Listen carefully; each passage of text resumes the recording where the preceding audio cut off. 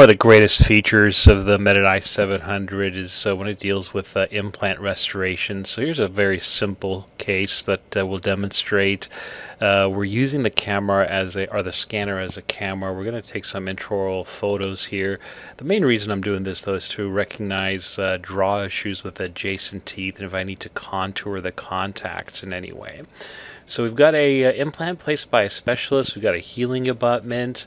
And we take off the healing abutment and we image the upper jaw with the tissue. We try and get all the contacts, the contours, the adjacent teeth.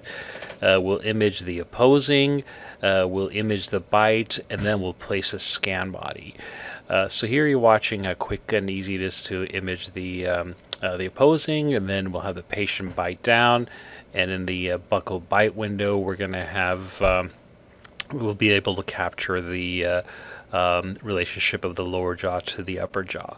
The reason you do this without the scan body is obviously the scan body could be taller than the adjacent teeth, and if you have the patient bite down, they could harm themselves.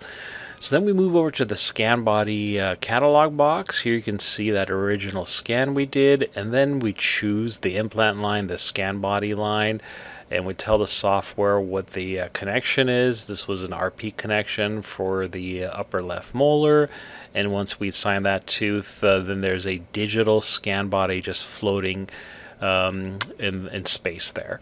So what I always do is also I take a photo of the scan body I use just so I don't ever forget what I've done. It makes it very easy for record keeping, and here's the highlight of the whole thing. While you're scanning that scan body in the patient's mouth, while it's seated all the way, the software at some point, you just saw it turn green and yellow. It identifies that scan body. So you don't have to work as hard to capture it completely. Ideally capture a lot of information, but the physical scan body, a chunk of that data, as you can see, is missing, but Medit filled in the rest of that missing information with its artificial intelligence system.